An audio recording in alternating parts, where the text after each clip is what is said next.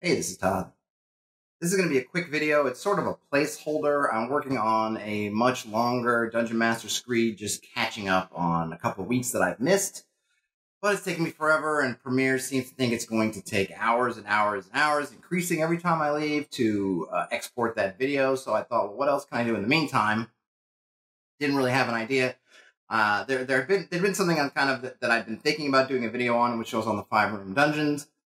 And it just so happened that I was surfing on Reddit, and there was a post asking about, essentially, they were in a wilderness area, and this DM, they knew what they were going to do at the end of the session. They knew what the kind of climax of the session was going to be, but they didn't know, they weren't sure how to fill up the time to get there. So they were looking for ideas, and I threw out some suggestions, but thinking about it afterwards, I thought this is really a perfect opportunity to use the 5-room dungeon design, because I think that's the perfect use case for it. When your party's entering a location that doesn't need, or you don't have time to, because maybe you're improving a full physical layout, 5-room dungeon is an excellent design pattern to it's a different way to look at dungeons and locations, which doesn't require all that work of actually piecing together physical layout. So maybe the best way to explain is just to get into it. I'll run through the 5 elements that make up the 5 rooms, and then maybe I can spend a couple minutes riffing on using it in this particular use case, which would be, let's say we're entering a wilderness hex and we need stuff to fill the time. They're not moving through the hex, so it's not a case where we want to rely on hex crawl type rules. They're going to be in there mucking around. We need things for them to do. How do we do it? So first, let's look at the 5-room dungeon. Really, when they say 5 rooms, it can be 5 rooms. It's really more about 5 concepts that make up the dungeon. And you'll see what I mean. They have a very narrative sense to it, but you can align them in different ways. You don't have to run it in a linear pattern. In fact, I forget which website is broke it down to all kinds of different patterns you can make of these 5 elements. But the first one is sort of the entrance or the guardian. Now, in all these rooms, you can generally run the challenges that are implied in the names and how I'm going to describe them using anything you want to. They could be skill type challenges. They could be social challenges. They could be combat challenges. It could be anything you want. But this one is, it could be a place where you're putting, as the title of this conceptual area, the guardian. It could be something that is, antagonistic, that is blocking the way forward. It could be a puzzle sort of element. It could be a puzzle or a skill challenge. But it is essentially what is stopping the party, or how was this place not invaded? In dungeon speak, they talk about it like, well, why hasn't this dungeon just been raided to death? What is preventing it from already being exploited? In a broader sense, it's really, well, what is preventing the party from moving into this space?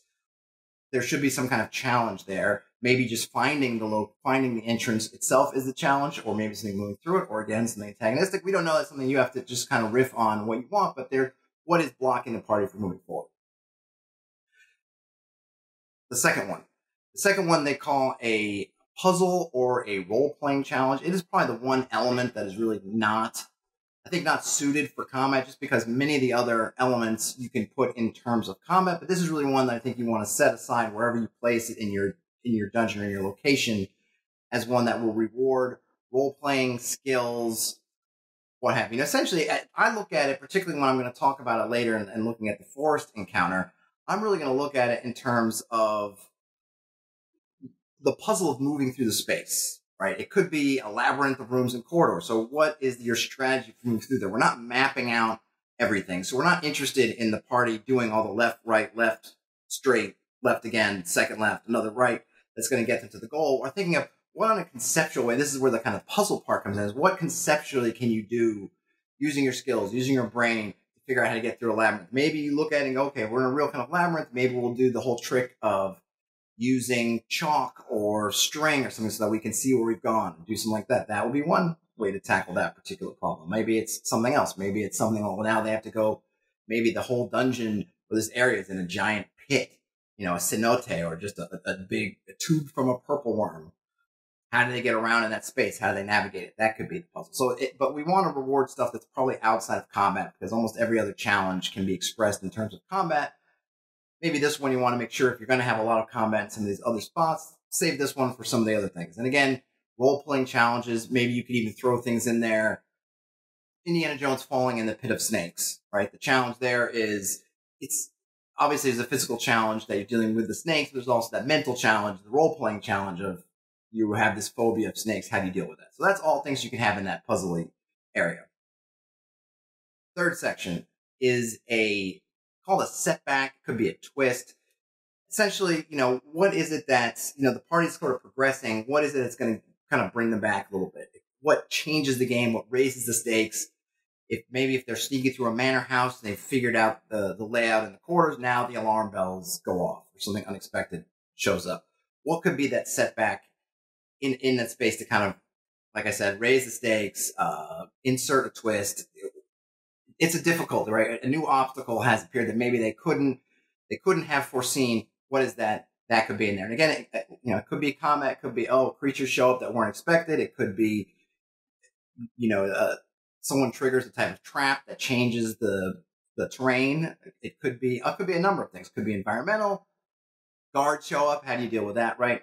Could be anything, but it's something that's going to make their life difficult. It's definitely supposed to be kind of a twist, something that changes the game a bit. And if you can raise the stakes and if you go from, you're at this level, you've kind of figured it out, and now it increases it, that's kind of, if you look at it, it's really a narrative kind of slope. You can read these really insane kind of, if you ever looked at story structure, it really follows that. So you go from the kind of entrance to this, you kind of peak the wave when you figured out that puzzle from the second element, and now this third element kind of bam starts to bring you down, kind of pushing things the other way, causing hardship, causing another obstacle, and then you're gonna you're gonna beat that, and then you're gonna kind of crest towards the climax.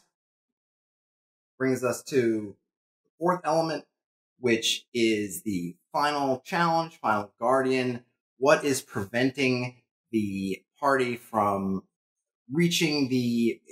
finding the source, finding the treasure, getting to whatever they were trying to get to in this space? If they were trying to get the Lord's treasure box, then what is that last thing that's stopping them from getting to the treasure box? What's that last bit? And again, it could be a puzzle, it could be a social encounter, it could be a skill challenge. Obviously, it could be a combat challenge. Any of those things. What is that final thing that's, the culmination of everything they've come before in this particular location? Here it is. And then, however that goes, assuming they triumph, the fifth concept is the resolution, the prize. What did they win? What did they discover? What did they find out? It doesn't have to be as simple as treasure. It doesn't have to be as simple as them getting exactly what they want, but essentially their purpose was to go in and do something, and here that purpose is now revealed and fulfilled in some way. So what is that? So now we have these 5 areas. Now, you can do a lot of interesting things. You don't have to put them all in the order that I put them in. I just kind of went through numerical order, but you can, again, like I mentioned before, you can sort of move these around. You can also nest them into each other. So you could talk about the entrance guardian having essentially elements of the 5-room dungeon basically inside itself. So within that guardian area, you could have another entrance guardian, a puzzle or role-playing challenge, a setback, and then the climax is facing the guardian itself, for example, if there is one, and then the resolution of that is they find the entrance, right? So you can nest it down. I know some people will just run whole games using this because it's very easy once you're comfortable with these elements to riff on them and improv in them. And it's great for something if you have your party and they're in a city and they're exploring and they decide, let's go sneak into this nobleman's villa. You don't have that prepped. Well, you can easily just pull out 5-room dungeon in your mind and say, okay, how would I lay this out? Okay, I can see some challenges there. I think it works best when you do have a theme, whether it's the nobleman's villa, whether it's the haunted wood, something that you can tie everything in so that it comes across as being, an organic whole as opposed to a bunch of parts that you just threw together. I don't think it is overall a replacement for something like having a real true dungeon layout, something like a mega dungeon or something that's really going to be the centerpiece of a campaign I think really having all that exploration, or at least something that obviously if you've seen other of my videos, I really dig all that stuff. So I wouldn't say it's a replacement for that, but it's certainly a supplement for those times when you don't have one. Again, they go in a nobleman's villa, you don't have a nobleman's villa mapped out. So what do? Use the 5-room dungeon. Or in this case, they're entering a forest hex and they're not moving on, so it's not really they're not crawling anymore. They're kind of in more of a full investigation mode. Maybe you know what they're trying to find. Maybe you know that there's a hidden shrine they're looking for. So you already have your resolution, and you can almost work backwards. Say, I have this hidden shrine. Well, what makes it hidden? Who's guarding it? What makes it difficult to get to, right? All these questions are things you're going to answer in that 5-room dungeon. That design pattern. Because if you're thinking about it, well, how is this shrine remaining hidden? That gives you, answering that question will really tell you about that, entrance / guardian. Well, what is keeping people from getting in there? And now the party can figure out how to get around that. Is there some kind of puzzly thing about the area? Maybe the woods is all tangled and the paths are all misleading, and maybe the trees are magic and they move around to kind of make things even more confusing. That could be very much a puzzly element to it. What's keeping people from getting there? And then the setback could be that maybe there's a cult there in the shrine and it was expected to be empty, but now there's somebody there, or maybe there's a monster who lairs nearby and they're awoken through this, or it could be something else. Night falls and it becomes hard to find, hard to keep on going, but it's not a good place to camp for reasons X, Y, and Z. And then you get to, the guardian.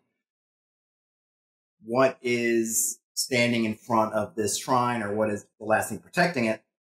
Could be forest creatures, could be some sort of illusion magic to keep me secret. Could be something like, hey, it's in a cave, and the entrance has been, caved in or covered up with massive boulders. How do you get those out of the way? That's perfectly sensible. And then, of course, in our case, we already have the resolution, which is, hey, you found the shrine. So for the guy on Reddit, he already had a climax and the aftermath, which was the party was escorting a girl to try to find her father, who was lost in this kind of woods, and eventually they were going to hear the father crying. They were going to go run after it, and they were going to find a creature who was using the father's cries, or was able to mimic the father's cries to draw them in. So they had that's the climax. We don't know, or he didn't post what the resolution would be, which is probably the fate of the father. So we have the resolution in a sense, or whatever we decide, whether the father's alive or dead, or maybe the father is the creature. I don't know. We have that. We have the climax, and now you just kind of work your way backwards. What is the puzzle? Is it hard to get around the woods? Maybe they have to protect the girl. There's lots of weird creatures in there, and they have to protect the girl. So maybe that's your puzzly aspect. Maybe the setback is that the girl runs off. She gets scared, or she hears her dad or something, and now the party has to find her again. So they were kind of cruising along, and then they stopped. Maybe terrain is an element that could have been in that puzzly role-playing sense. Maybe they got to deal with the daughter and try to get things out of her, and that could be a whole social encounter where it's not about moving through the woods so much. It's about helping this girl retrace her steps. And then, of course, is there something about these woods that makes it difficult to get to? Maybe it's, they're at the bottom of a cliff and somehow the girl got down there, or maybe the father left her down the bottom of the cliff and he scaled to the top, and now they have to figure out how to scale to the top. So there you have it. Using 5-room dungeon, and, we've kind of fleshed out this session. So I hope I wanted to make this fast. I'm running up against, I think I'm 13 and a half minutes so far, so I just wanted it to be fast, go over the basics of it, and show how you can use it for something. It's called 5-room dungeon. Maybe it should be really called like 5 concept locations. I really think think of it in rooms as looking at it in too narrow a sense. It's really just about looking at spaces instead of looking at them as physical spaces, looking at them as conceptual spaces, and what's the theme? What are you trying to accomplish in a meta level with these spaces? And you can apply it to any location you want. Remember, you can nest them. In our case, looking at the forest, we kind of nested them already, because if the greater adventure is the shrine, then everything we did getting to the shrine, we could look at as being 5 elements that are nested within the first element of the shrine, which is, entrance and guardian. So that's it. How to use 5-room dungeons to sort of help improv or flesh out a particular location that you need to get to. If you like these videos and you've enjoyed my videos in the past, I have a Patreon. I've got a coffee page. Please feel free to stop on there and contribute if you feel like it. It would really help me out a lot. Obviously, if you subscribe to the channel and give us the thumbs up on this video, that also helps me out a lot. You can reach me on Twitter. I'll have links in the show notes. Twitter, Reddit, Facebook. I'm on all the different social media platforms. Usually I will get lazy about posting different ones, but if you track me down and ping me, I generally try to answer. So find me wherever you can, but hopefully that's useful to you, and I will talk to you later.